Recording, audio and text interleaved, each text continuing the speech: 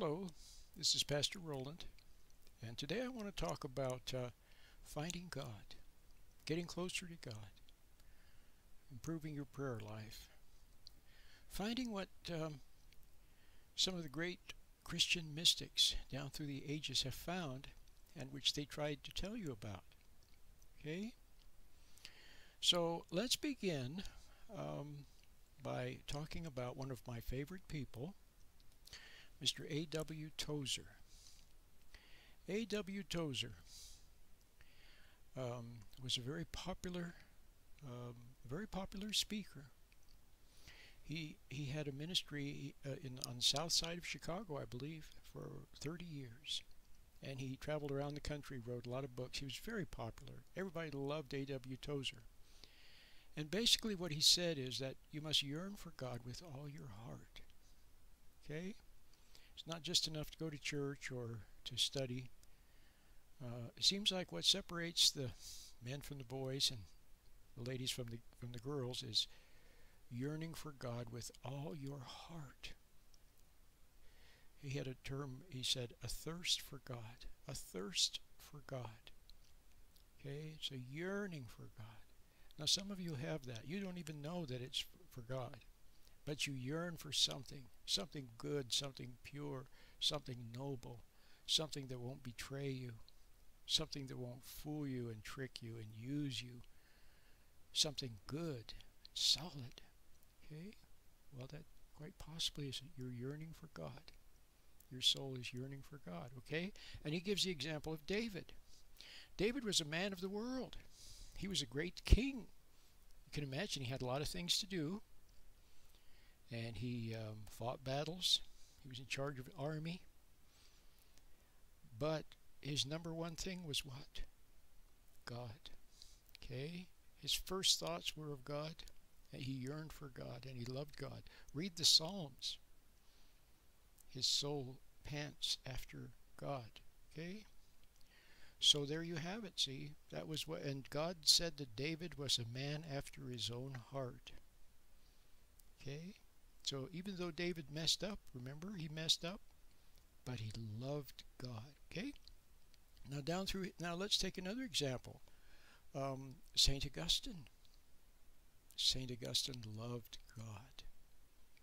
Okay? Very great man. He wrote the Confessions. Hardly recommend you read it. But anyway, getting back to A.W. Tozer.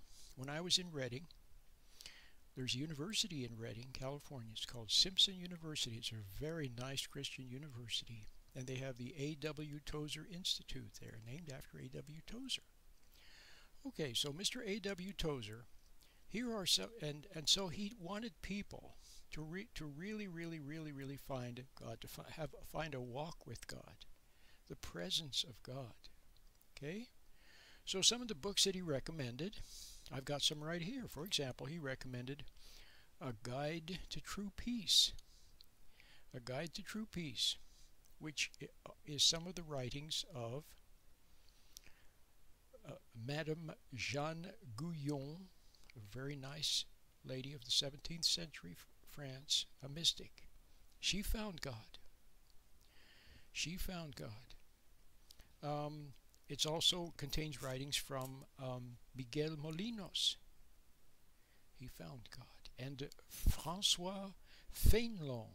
Francois Fenelon. In fact, here's one of Francois Fenelon's books, Spiritual Letters.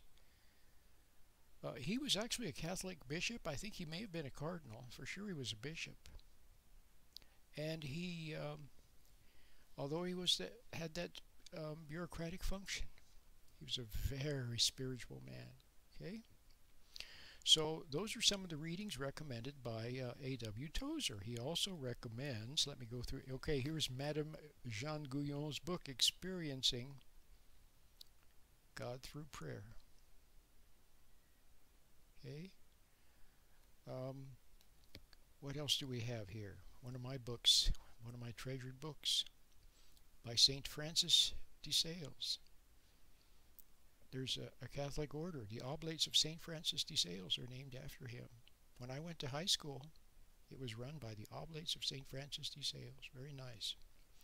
Here it is, La Vie Dévote. La vie dévote, the devout life, by St. Francis de Sales. Okay, so those are just a few of the books. So here's the Spiritual Guide by Miguel Molinos. Remember we talked about him? You can find some of his writings in A Guide Through Peace Revisited. So what did these people have? They somehow found God. They found the presence of God in the moment. Okay? They found the presence of God. They walked with God. Okay? And somehow each of them yearned for God with all of his heart or all of her heart, and they found God. And then they tried to impart it to you. They wanted to show you how you might find God. Okay? And they did the best they could. But over the years, maybe some of their writings have been lost,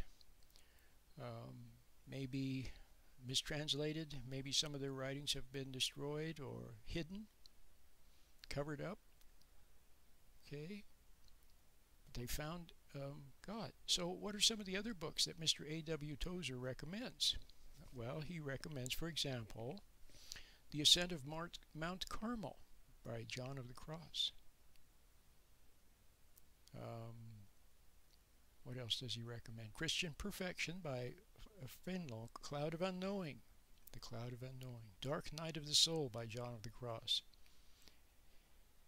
Hymns by Gerhard Tersteegen.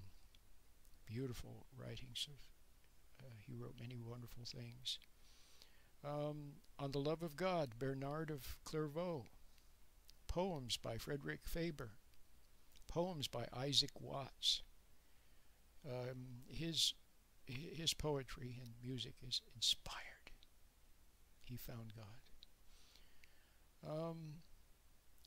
Some of the others. How about Spiritual Combat by Lorenzo Scupoli? Okay.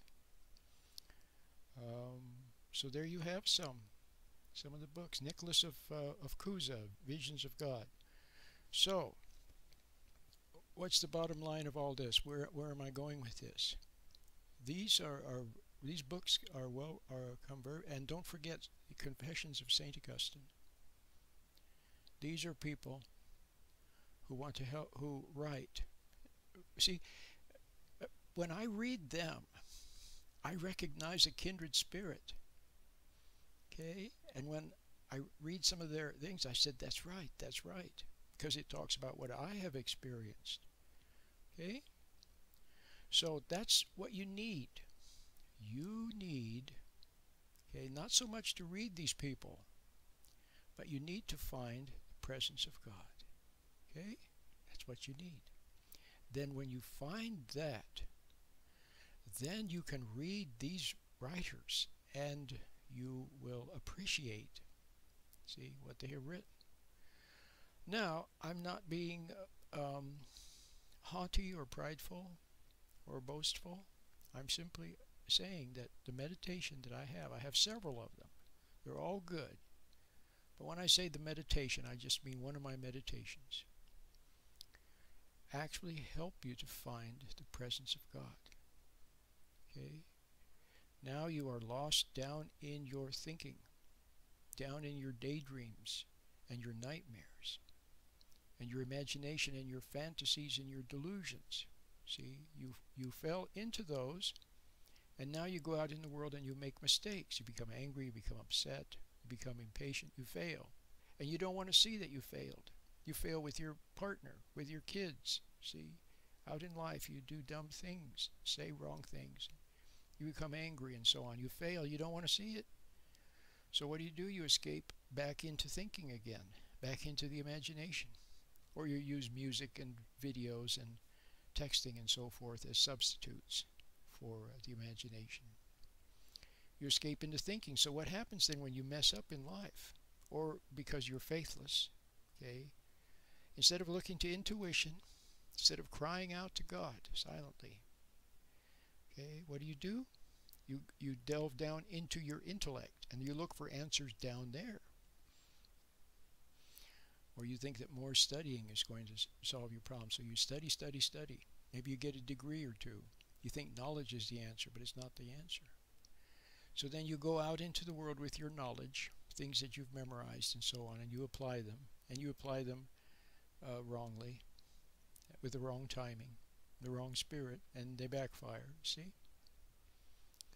So what you need is to, what it says in the Bible, to become still and know that I am God. That's what God said. He said, be still and know that I am God. And you're not God. See, down in your fantasies and delusions, you forget that you're not God, and you think you can plan and scheme your way out of the mess that you've created.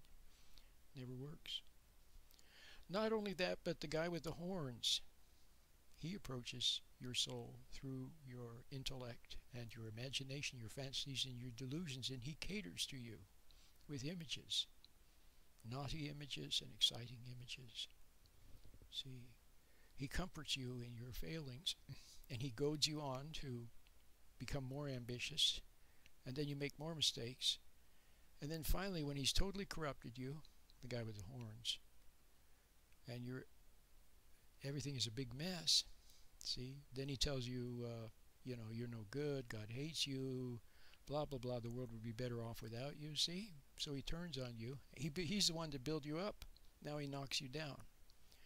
So what are you going to do? You need to just get out of that, out of the whirlpool, the cesspool of your thinking, okay, the miasma of your thinking.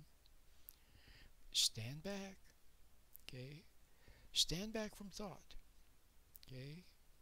Then you're a little closer to God, and you're no longer lost in thinking. It's like watching a movie. Here's a good example. If you watch a movie and you get so lost in the movie, then you think it's like you're a part of the movie. You forget that you exist. There you are, lost in the movie. Somebody could come along and pick your pocket, see, or take your purse while you're lost in the movie. But suppose instead of being lost in the movie, suppose you're able to stand back and you watch the movie, but you're also aware of the people around you. You know, there's the curtain, there's somebody eating popcorn, you sense yourself sitting in the seat, there's somebody in front of you. You see what I mean? So you're not lost in the movie. You're back in the present, watching. See? So you can still enjoy the movie, but now you have an awareness. Well, that's what you need, that awareness. You're closer to God. When you're not down lost in thinking, you're closer to God. Then you can find answers, wordless answers, through your intuition, insight, common sense, okay? And you won't be misled. You'll be able to see through deceit. When people try to fool you and trick you and mislead you, you'll stand back and you'll watch, and you'll see something not quite right about what they're saying, and you won't follow. And when you don't follow them, you're safe. All these wonderful benefits.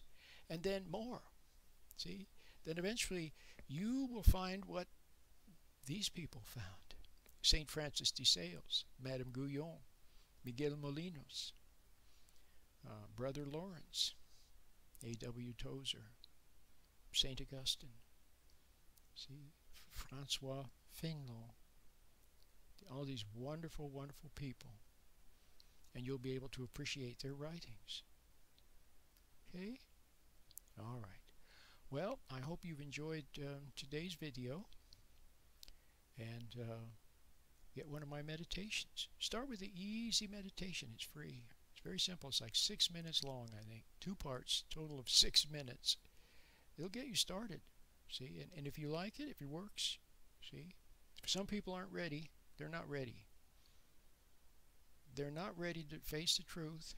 They don't really want God's will to be done in their life. They want to do their own will, see. They're not ready to see things about themselves. They're not ready to see their own wrong. They're just not ready. Okay, well, if you're not ready, you're not ready. But if you are ready, then meditation could be a godsend for you. Okay, then after you use that meditation, that may be all you need. But then you can appreciate these books that I've mentioned, A.W. Tozer, my books. Okay, so get started. My name is Pastor Roland.